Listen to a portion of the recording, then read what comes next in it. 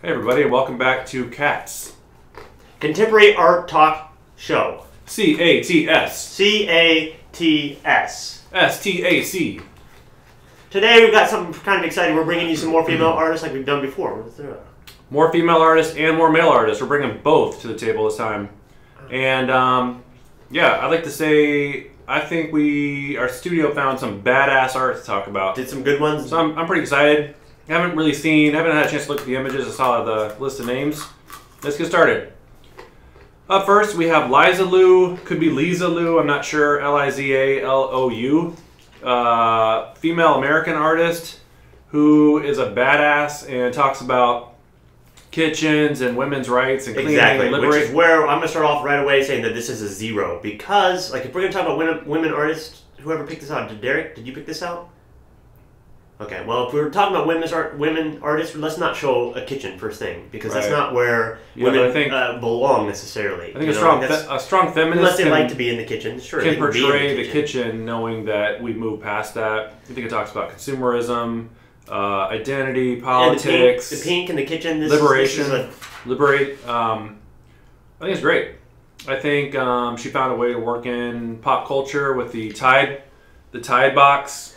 I would like it if they showed maybe like a barbecue set or something. Bedazzled barbecue set or whatever they did here. Nah, I'm not impressed. Yeah, I see your point. But I don't agree with you at all. Okay. I want that to be known. Alright. Something we got this over here too.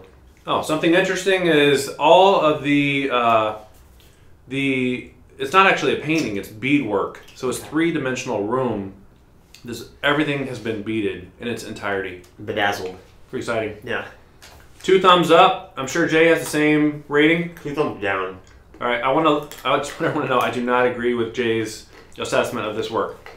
Moving right along, we have Laurent Impeduglia. I think I heard a crown. All right. Yeah. Laurent is from Liège, Belgium. I might have mispronounced that. I think it's on the sea. And an amazing work. I mean, if you reference a dungeon, you got me right there. A castle. The road looks like something. It's like a lightning bolt road. Yeah. Okay, so I like the lightning bolt road. I like the castle, and I like the. You ever heard of Bruce Springsteen's Thunder Road? Mm-mm. Yeah. I haven't. Good song. I haven't listened to a lot of Bruce Springsteen. Anyways, this is a great piece, except for one thing. If you're gonna make a text-based art, which I know you like, if you're gonna make a text-based art, and the majority of the picture is the text that's on front of the art, you probably should spell dungeon correctly. All right. I hear your point. I don't necessarily agree, and here's why. In Belgium, the 3 official languages are German, French, and Dutch, not English. Okay. So I'm not giving a pass on that. No, but here's the thing. Anymore, you can search it.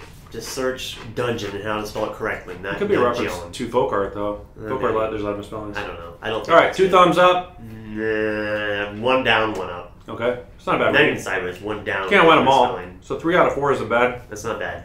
Moving right along. We went from this Laurent speaks German, which is our next artist, is a German-based artist. Wait.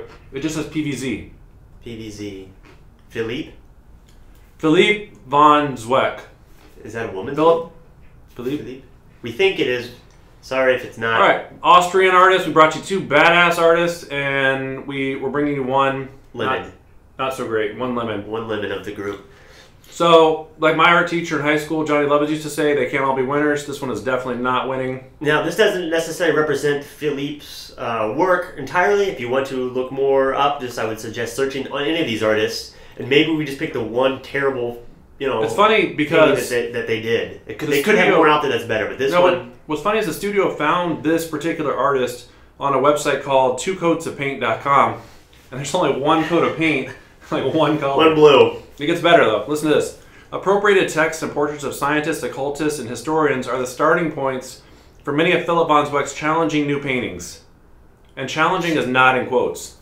So it probably should be in quotes. I think it should be in quotes, but that's where I was going with this. Yeah. I think before you'd mentioned that he is German or Austrian. Austrian. Okay. So maybe he made these in the Alps. I think he did. I think he made his own paint, because how would you buy paint middle of winter at an art store in the middle of winter on a mountain? You've seen Sound of Music. It's out in the middle of nowhere. So apparently starting points are pretty interesting in Austria, but not actually finishing the work. So 2 thumbs down. If I had a couple more hands to grab and give more thumbs down, I would. Maybe more. So far I've got. I want to apologize to our This viewers. is I thought we had a lot of momentum going forward in the first 2 artists, and then we lost it. So we're gonna try.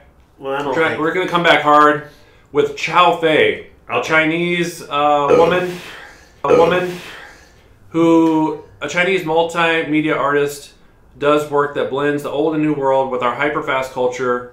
The above photograph from her UN cosplay series pretty much says it all. And I think out of all of the 4 that we picked today, this is by far the one that I will give the only one that receives 2 thumbs up from me. I think this is awesome. I think I grew up watching VR Troopers, watching Turtles, watching Power Rangers, and superheroes. Superheroes really have a place for me, and I think with the Spider-Man in the background and the guy from the Stormtrooper in the front, I give it 2 thumbs up. No, awesome. I don't agree. I don't agree with. You told me before the show started that cosplay means costumes. Be who you are, not who you are not. You don't need a costume. Just be yourself. And the costume represents necessarily what could be inside of any of us. We're all heroes in some extent. It looks kind of badass with a shovel and the rubble and debris and superhero references. Cool. Number 1, I would have put the Spider-Man in front and the Star Trek figure in the back. It's not from Star Trek, and I wouldn't put that in the back. That goes in the front. And I wouldn't have shown an image of destruction. I would have shown an image of the 2 superheroes standing in front of a well-constructed building after the rubble, was cleared away. Yeah, maybe this could be like this could be a narrative here. This could be a scene where they fought some bad guys, destroyed. There's so much going on. Playing in a pile of rubble is something that's going to get someone hurt. No, it's not about swinging shovels. It could represent 2 thumbs a down. great narrative. 2 thumbs up. All right, so we discussed the 4 artists here today. Yeah. So one thing we can say we can agree on is it was all contemporary. We showed you a lot of Pretty contemporary sure it's work. all contemporary. Yep.